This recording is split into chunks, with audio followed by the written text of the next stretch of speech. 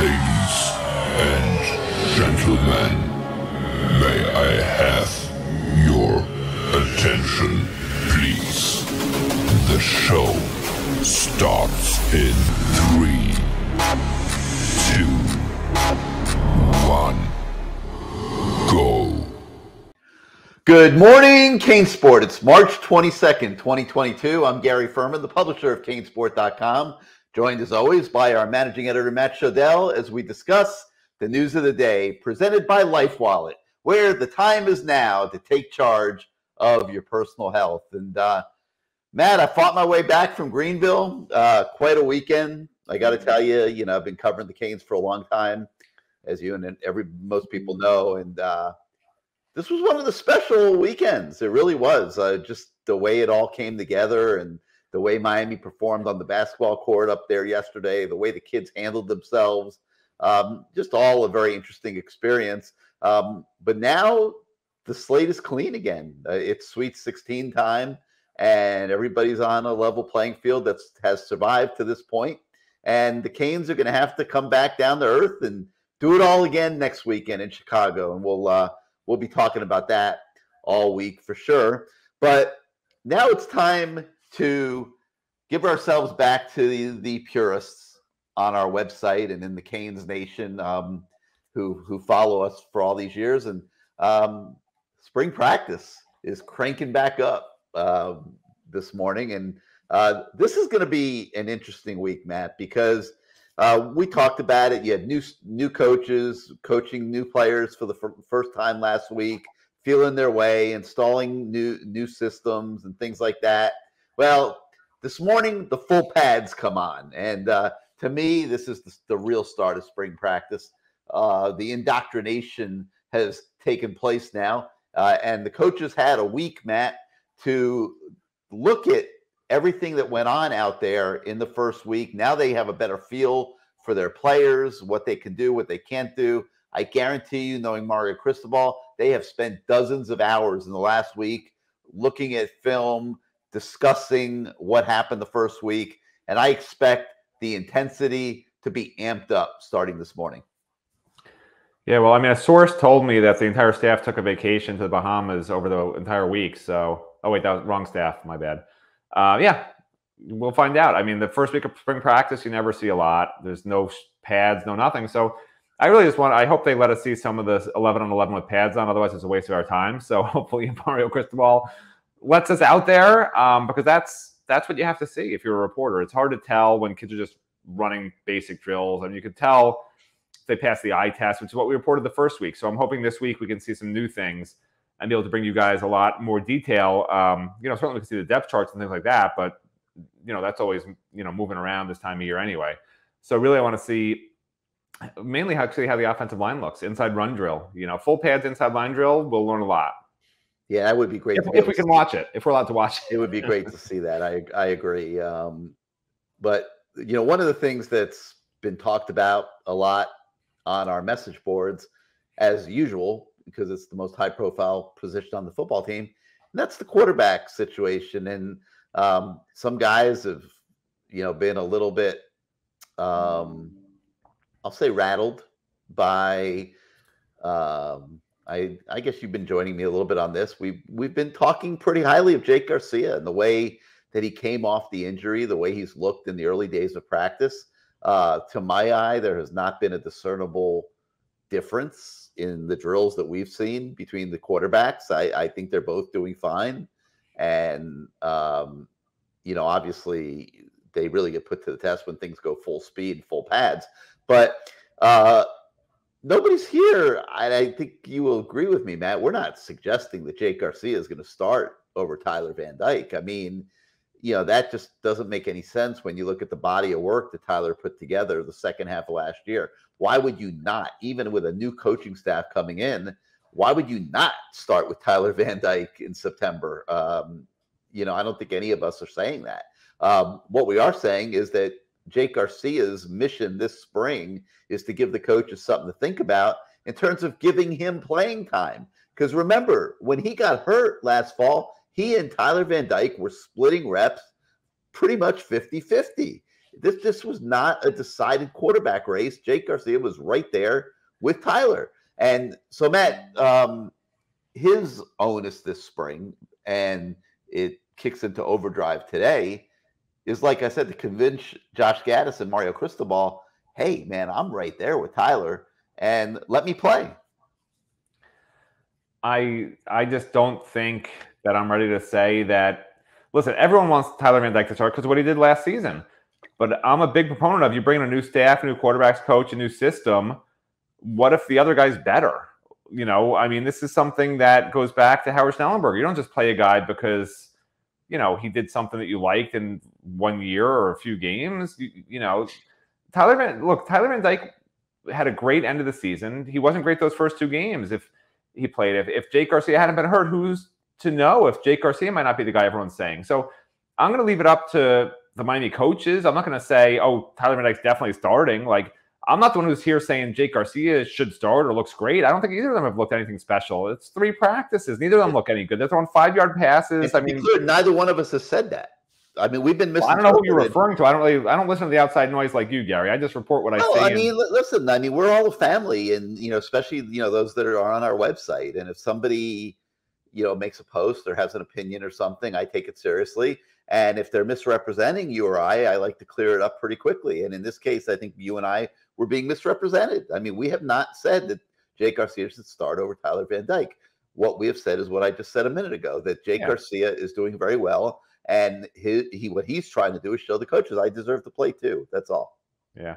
And I think fans read into stuff when you don't say Tyler Van Dyke's the definite starter, fans think, oh, maybe he's saying Jake Garcia should be the starter. That's why maybe fans think that. I haven't read these posts that you're reading. I don't know what you're talking about. Certainly neither of us have ever said Jake Garcia should be the starter or will be the starter. But I have no problem if he is the starter. If he is the starter, that's because the coaches think he's better. Like, that's what spring practice and fall practice is about. If fans want to twist that as me saying Jake Garcia is going to be the starter, I'm not saying that. I think Tyler Van Dyke had an amazing end of the season last year. I think he deserves to be the starter based on that, as long as he's at least equal to Jake Garcia in spring and fall, because he has the experience edge also. Good programs have multiple quarterbacks. Good programs recruit good quarterbacks every single year. This is not unusual. Look at what happened at Oklahoma last year. They switched quarterbacks, and it worked out very well for them. Look at what used to go on at Alabama with when they had Jalen Hurts and Tua. Same thing. They both played. They went back and forth. One moment Jalen Hurts was the quarterback, next minute Tua was the quarterback. Both have gone on to do very well for themselves in terms of making money in the National Football League. So get used to it, because if this program recruits at the level that I think it's going to recruit at, then you're going to see position battles like this at almost every spot on the roster. And I think you're going to see it at running back this year. I think, Jalen Knighton needs to tighten up. I mean, there's not going to be any room for the off the field let ups and stuff of the past and things like that. I mean, Henry Parrish is coming in a legit contender for playing time. I don't think there's any question about it. And then you got Citizen coming in the fall. So I mean, you're going to see competition. You're going to see intense competition at most positions as this coaching staff moves forward. And I wouldn't get too emotionally attached to any one guy. That would be the advice I would give the fans, to where if you see an opinion that might go contrary to what you believe, don't get rattled by it. Because if we're giving you an opinion like that, it's because we're seeing it out there at practice, or we're hearing it, through different avenues that we have of covering the program. So I mean, that's what I was saying that. So how it winds back to practice today, Matt, is I think the coaches are going to be looking to amp up the competition at every single spot on the field, not just quarterback. I mean, that's every spring practice. But, it's interesting, at quarterback, like if you watch, this is the kind of things that Miami coaches have to deal with, right? So Ja'Cory Brown comes in, and he's, I think if Tyler Van Dyke's the starter, as I think most people expect, I expect that to be the case, then, and if he goes to the NFL, which I think a lot of people think he might after this year, then it's going to be right? Jake Garcia against Ja'Cory Brown. So guess what? Miami coaches have to get Ja'Cory Brown ready now. You don't want to wait until he needs to be competing to start next spring. And so when you watch Ja'Cory Brown, for instance, just to give a small example of sort of what coaches have to deal with. So just in just even initial drills, whatever it is, you take a snap gun, you're in the shotgun, you take the snap. And every time Ja'Cory Brown takes a snap, I don't know if you've watched Gary's film on it, but he spins the ball in his hand as soon as he gets the snap. It's just a habit that he has from high school. And in high school, you can get away with that. He sort of spins it and finds the laces instead of just grabbing it and throwing it. It's quick release. So these are just small, aside from the footwork and everything, like that's just a small example of things that coaches have to fix. And that's a habit. That's a habit he's probably had for years. It's probably a habit that's very hard to break, that he's very comfortable spinning the ball in his hands to get the right grip. And, just those little things that these kids have to each work on that fans don't see, like that's just a small example of that, that these coaches constantly practice in, practice out. It's not just a depth chart and figuring out who should start. It's correcting, habits that have been formed over years of kids who come in and then making sure they reinforce the correct habits every single practice. And then you can start saying, hey, maybe this guy is better than that guy or whatever it is. But there's a lot of work these coaches and each of these players has to do. It's not just about, who's going to be first team tomorrow. All right. We'll have lots of coverage of spring practice resuming this morning. So be watching the website late morning. Their practices are going to start about an hour earlier, it looks like, for the rest of the spring than they have been. So late morning, you should start seeing a bunch of coverage popping on the website of spring practice. All right. Moving on, a little more football this morning. We got a couple recruiting stories on 2023 prospects.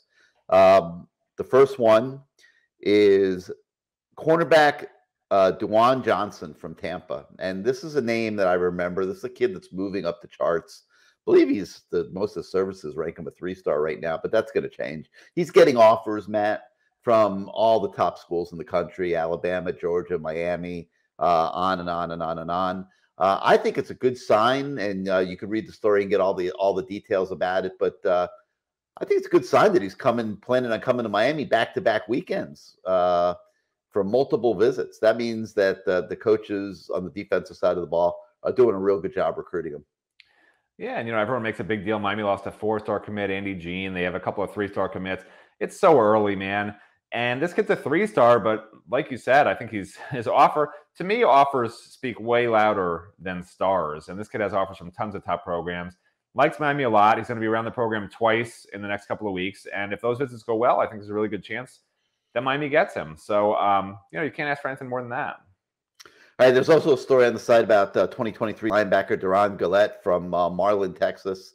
Miami was his 17th offer, another kid that's getting a lot of interest from a lot of different schools. He will be visiting and likes the things that the coaching staff has been saying. And obviously Miami continues to expand its presence in the state of Texas. Yeah, it's funny. So, we call recruits all the time. So I did talk to one recruit. I don't want to single him out. I don't even want to say if he has a top 10 or top 12, but it was one of these top lists that he tweeted out in the last week or two.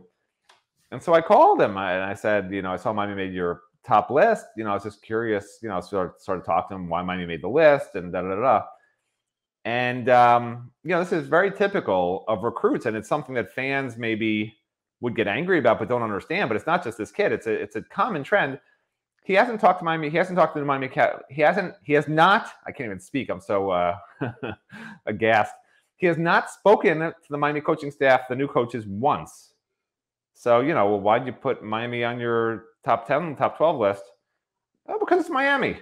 Why not? That's what he told me. I'm not writing a story on it. I said, oh, okay, well, if you hear from Miami coaches, let me know, shoot me a text, whatever. But I don't know if that's a good thing or a bad thing. Does that mean that Miami's back in the sense that kids, it's in vogue to have Miami on your favorites list, even if you've never talked to the coaches once? I'm seeing that a lot this cycle. I've seen it several cases. Well, maybe it's a good thing. I see some of the national recruiting analysts falling victim to that and putting out these stories saying that these kids are considering Miami who aren't even really seriously being recruited by Miami. And, it's a hard task for them because they're just talking to the kids and going by what the kids are telling them. They obviously aren't as close to the situation as, say, we would be. But I'm seeing that from a lot of kids right now, kids saying that they're, considering certain schools that aren't even seriously recruiting them. And, the onus is on us to figure out who's telling the truth, who's not telling the truth. And when you're recruiting as many kids as this staff is recruiting, it's a big task. And that's why we're increasing our staff this summer because, we need it. We need more manpower to be able to do it all right. And, big things coming forward for CaneSport this summer. We'll be making all those announcements later. All right. Actually, before we go forward, let's hear from our friends at Life Wallet. And because the baseball team won 2 out of 3 at Clemson this weekend, right down the road from where the basketball team was putting on a show at Greenville, let's hear from Life Wallet Baseball. My name is Yohan Morales, and I am Life Wallet. Hey, yo. Heads up.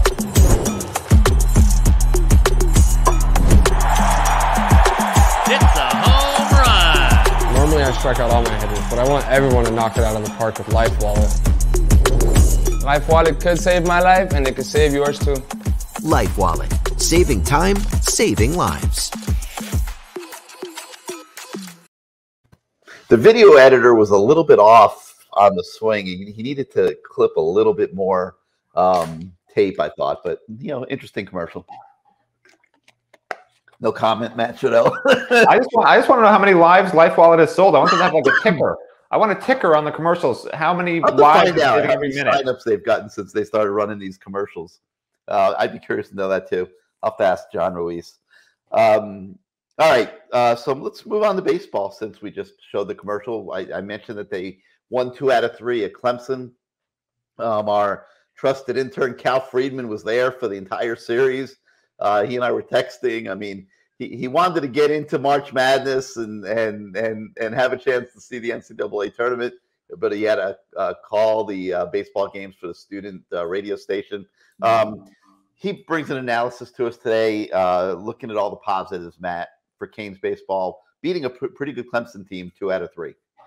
Yeah, Cal reminds me of a young Gary Ferman. Just very, very positive about everything. Nothing negative. I'm the editor, managing editor, whatever. So, I read Cal's stories when they come in, and Cal does a great job. He's a really good young writer, okay? And I think he wants to be a broadcast journalist, which is fine. Not everybody has the face for broadcast journalism like Cal does, okay? I certainly don't. You can speak for yourself. But he sends me this story, and the version he sent me, he didn't want to mention the score of the third game. He didn't want to mention they lost 20-5. He just wanted to focus on the first 2 games. So I had to sort of massage it a little bit. Cal, I'm sorry. I had to put in that they lost the third game. Cal, I apologize. I know they won the first 2 and it was all great and everything. I know you're a UM student intern and you're looking at the positives like Gary Ferman does, but Mr. Shodell had to put the negatives in there. Sorry, man. But I was right, Matt. I mean, I was right about basketball. I've been saying it the entire season. You and I were on the same page from the midway point of the season. What you get kudos for, and I predicted them going to the Sweet 16, by the way. I literally, you can go back and look before the tournament started. That's my bracket. But what I gives you kudos for is before the season, you were saying how amazing they were going to be, how exciting they were going to be. And then they stunk for the first month of the season, and you stopped talking about it. But now that they're winning again, it's like, oh, I said it all along. No, I didn't stop talking about it. I did not stop talking about it. I said there was an adjustment period that was going to take place. I mean, you're bringing guys from all over the place and putting them together and throwing them out on a court and saying, be a team. And it wasn't going to happen like that. I mean, but look at all the adjustments that were made along the way by going 100% to the scramble defense, putting in an entirely new offense. I mean, what a coaching job this has been, Matt. I mean, it really has been.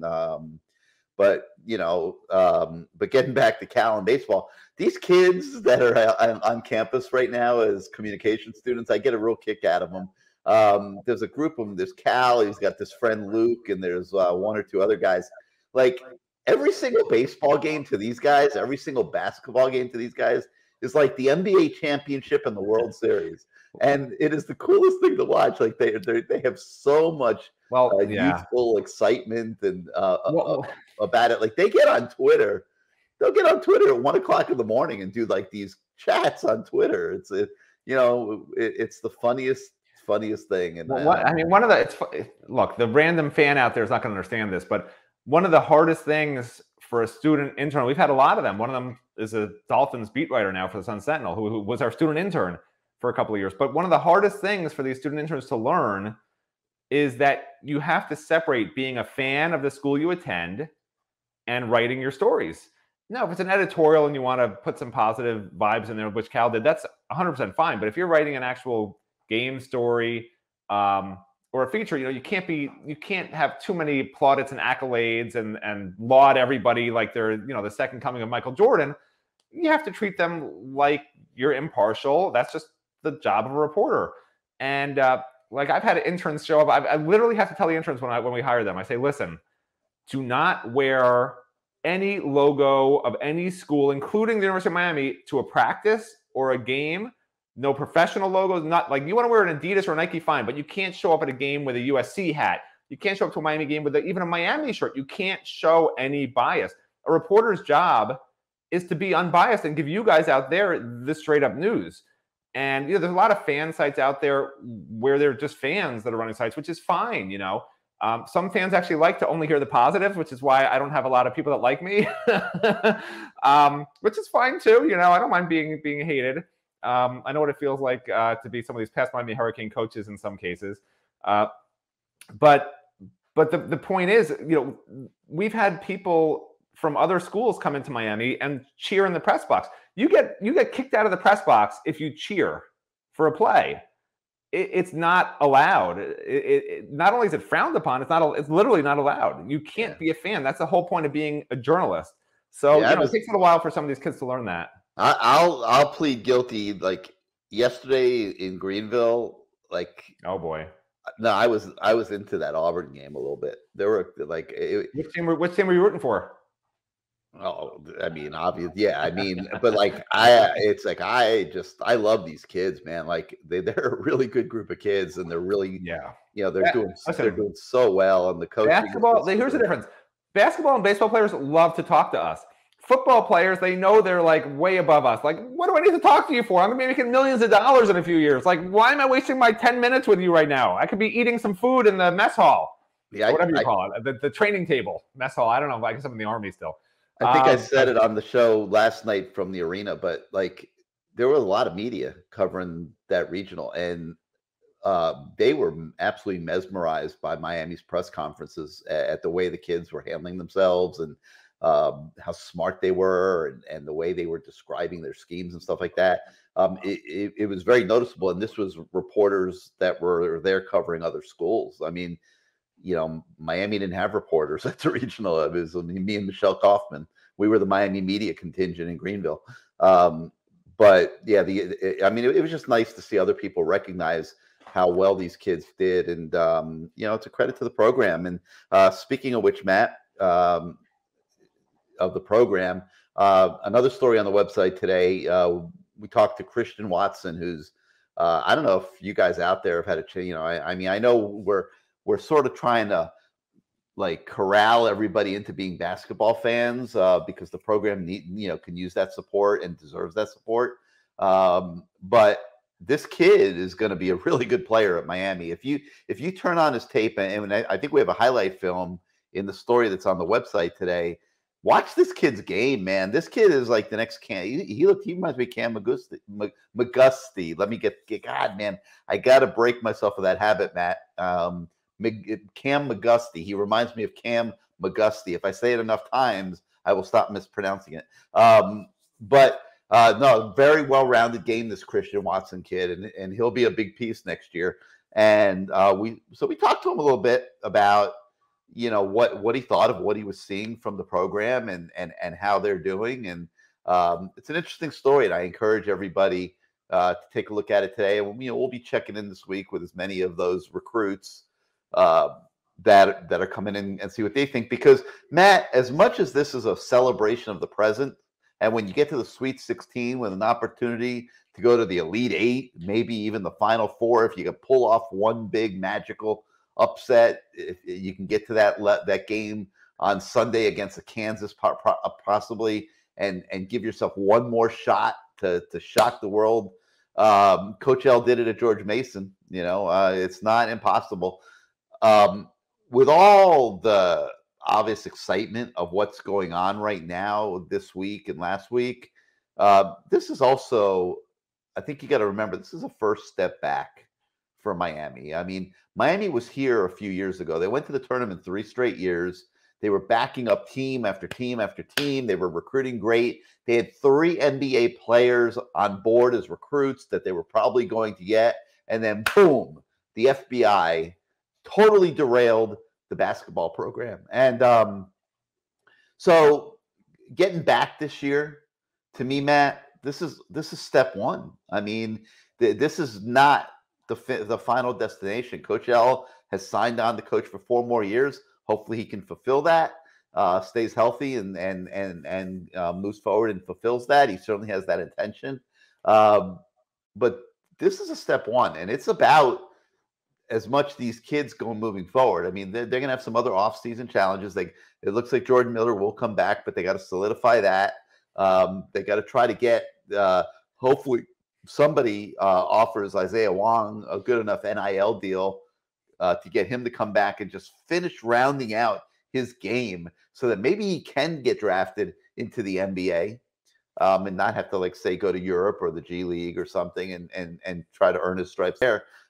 Maybe he could be convinced for yet another year at Miami where he would come back and probably be one of the better players in the country next year, I would think, as a 4th-year player. So, we'll see what happens there. But, Matt, the bottom line of what I'm talking about here is this is a beginning. This isn't an end for Miami here in the NCAA tournament. Well, I don't disagree with anything you said during your 25-minute soliloquy there. I would just add, I would add that I wouldn't worry about Cam McGusty because he calls you Jerry Ferman. So, I mean, I think it's not a big deal. McGusty. I got it now. Not a big deal either way. And then, again, I don't disagree with anything you said, but I would just add, I like this Christian Watson kid. I haven't had time. I talked to another one of the signees last night, and I haven't had time to type it up yet. But, Christian Watson just flat out tell, what's your bracket, Christian? I have Miami just going to the Final Four. That's what he has. Final Four. And you think that's great, right? I'm like, wow, that's amazing, right? And then I talked to the next one, and he's like, of course I picked Miami to win the national championship. Why wouldn't I? You have to. So I'm like, oh, that's not so good for Christian Watson anymore. The fans aren't going to like this one now, but, it is what it is. Christian Watson was honest. Christian Watson's trying to win his bracket. The other kid I'll type up, he's just, he's got the moral fiber to just go with what, he knows he should do. He knows Miami's not going to win the national. I don't think Miami's going to win the national championship. Okay, maybe some fans out there do. I personally think they'll be very lucky to get past Kansas. I think Kansas is going to beat Providence, but I do think Miami will beat Iowa State. But that's just me. Yeah, I like the Miami-Iowa State matchup too. Very similar teams. I think Miami's got a little more offense to turn to on Friday night, and I'm sure that they'll come with a good game plan as they always do. And I like Miami's chances on Friday night. I hope it works out. All right, we'll be talking about that all week. I think we've talked enough for today. We thank you guys for waking up with us and joining us on Good Morning CaneSport. Have a great day. Be on the website late this morning. We'll be pounding you with coverage from this second week after a spring break of spring practice, which is going to, like I said, this is, to me, where it really begins. You're going to be in full pads, a lot of intense work, a lot of contact. Mario Cristobal does not believe in soft spring practice. So for Matt Shodell, I'm Gary Ferman. Thanks for joining us, and we'll see you tomorrow, everybody.